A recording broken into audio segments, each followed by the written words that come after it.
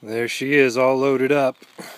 Oh, hey, hi, I'm Jalen Johnston. Welcome to day 15 of Veda 2013, vlogging every day in April.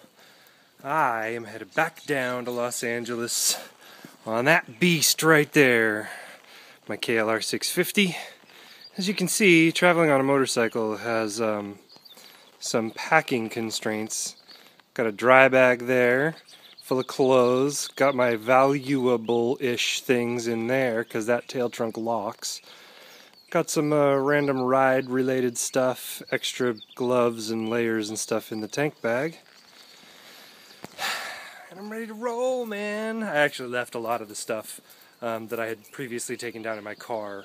Just left it down there, so it's not too bad in terms of the things that I need to haul down with me and stuff. So eventually I'll have to bring the bike back up and then get the car again and get all the other stuff back up here. It's a little gloomy, bit gloomy, which means the ride won't be, number one, as scenic, or number two, as comfortable and warm. It's like 65 degrees right now. Once you get on the road and you've got highway winds and stuff, you wind up, the temperature with the wind chill factor drops about 10 degrees. So it'll feel like about 55 degrees through my jeans. But, you know, it's doable. It's totally doable. What do you think, I'm a sissy? California. It's great. This weather's perfect. How are you out in Montana with your snow? Is there snow in Montana? I don't know. Oh, look at that. There's a crane on the little lake down there. Everybody maximize the window. Go full screen and you can look and see the nice white crane on the little pond that the neighborhood folk call Grandpa's Lake. Yep, there's a neighborhood. I'm out. Here's what I look like in all my moon gear. Got my boots and my jacket and my helmet and my gloves. I just recently discovered that these gloves, these Alpine Stars gloves, the thumb portion is just thin enough that it will transmit to be able to touchscreen on the iPhone, which is pretty cool. Bike's warming up. I'm getting on it. Bye.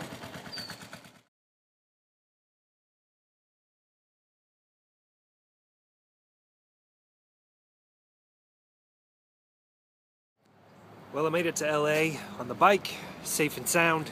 As soon as I got off the bike and opened my laptop at work, I was reminded why being safe and sound in a city is such a big deal.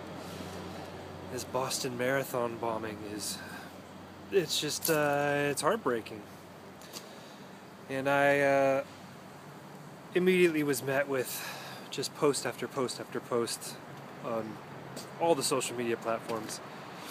People whose thoughts and prayers and hearts are going out to you in Boston.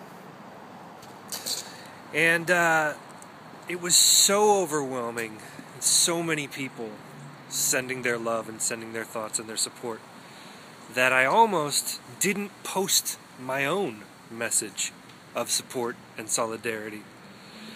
And then I kind of slapped myself around a bit and said, no, you know what, this is exactly what should be happening.